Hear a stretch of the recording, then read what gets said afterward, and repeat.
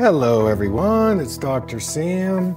I'd like to welcome you to my EyeClarity podcast. This is a show that offers cutting-edge information on how to improve your vision and overall wellness through holistic methods. I so appreciate you spending part of your day with me. If you have questions, you can send them to hello@drsamberne.com.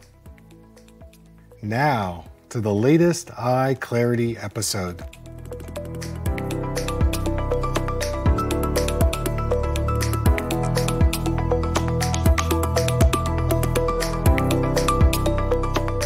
Hey everybody, Dr. Sam here. I'd like to welcome you to another EyeClarity podcast. So today I want to talk about nitric oxide. This is a molecule that's produced naturally by your body, and it's important for many aspects of your health. One of the most important functions of nitric oxide is something called vasodilation.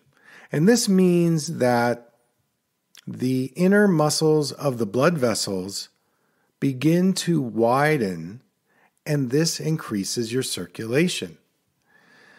And the blood vessels that I want to talk about today are called the microcapillary blood vessels.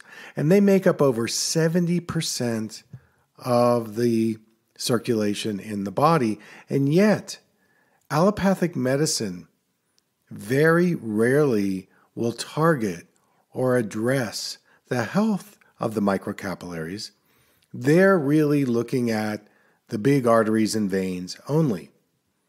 Well, this is where nitric oxide comes in, because the production of it has been found to be essential for our health because it improves the blood supply, our circulation. And this allows for better nutrient absorption, better oxygenation, better hydration, which reduces inflammation and oxidative stress. In fact, nitric oxide is used to reduce the risk of cardiovascular health, diabetes, erectile dysfunction, and I want to talk about how nitric oxide could benefit your eye health, especially if you've been diagnosed with glaucoma.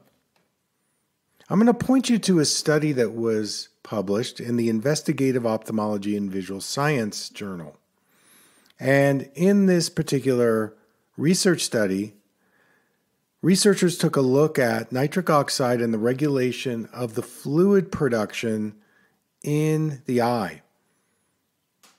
And the technical term is called aqueous humor dynamics. So this means that, in the production rate of the aqueous humor, there's an exiting of the fluid through these outflow pathways.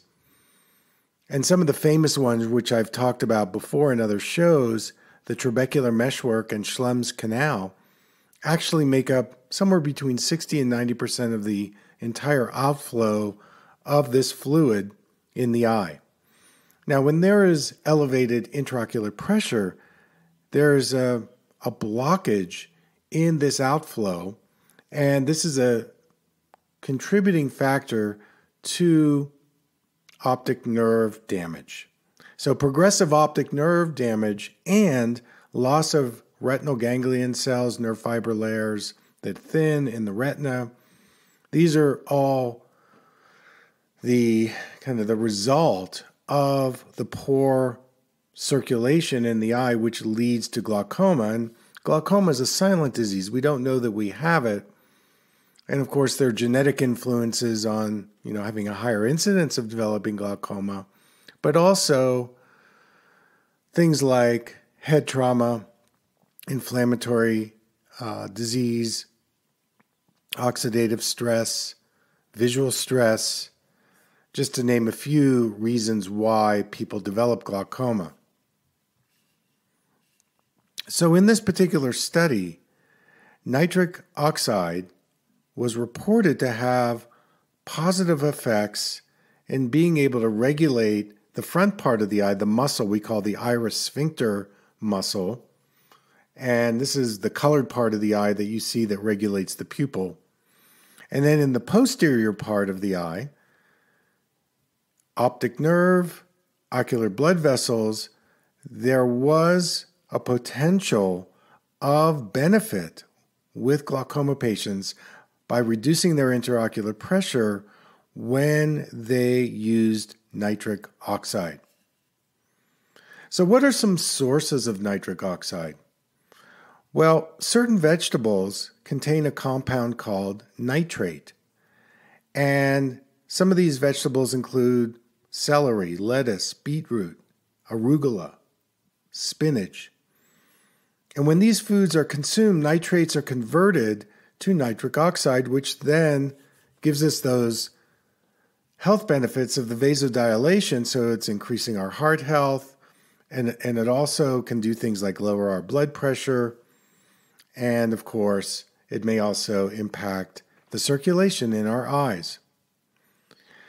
Now, those folks that eat things like bacon and cold cuts and hot dogs, those contain something called sodium nitrate, and those are commonly used as preservatives or color fixatives. And those are negative for you. Those can increase the risk of developing cancer. But if you get your nitrate intake from plants, from plant-based foods, then you won't have any risk whatsoever, and you just get the benefits of the nitric oxide. So that's one way, through those foods. The second way is by boosting your antioxidants. Specifically, there are 4 of them that I recommend. Vitamin C. We know vitamin C helps in helping your body form healthier connective tissue, skin health, bone health, increases the tendons and cartilage. It also produces brain chemicals to help the nerve cells, and vitamin C can help reduce the risk of cataracts. The second ingredient is vitamin E. Now, I have discovered through my extensive research, the form of vitamin E I recommend is from an annatto tree, and I actually offer it on my web store. But this particular antioxidant is neuroprotective, so it helps on a cellular level protect you against free radicals, which contribute to inflammation, aging, and so on. It's also very important in boosting your immune health.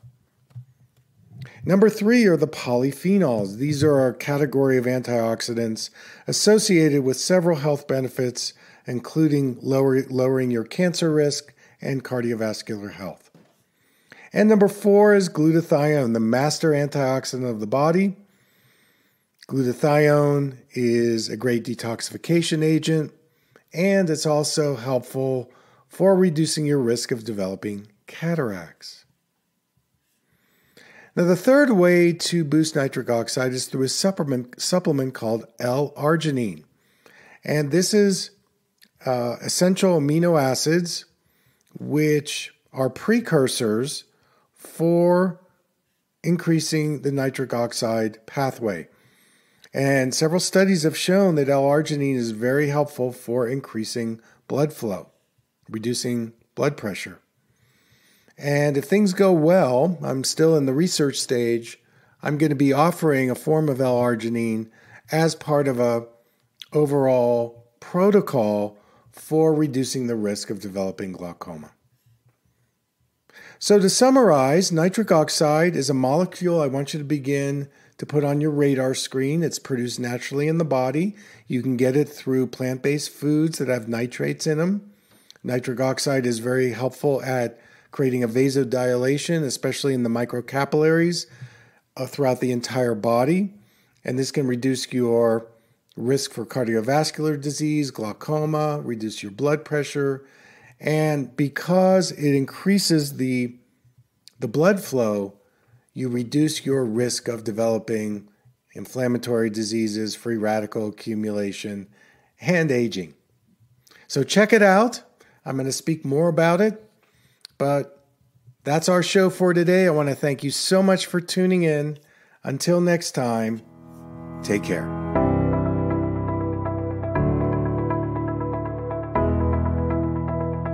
Thank you for listening.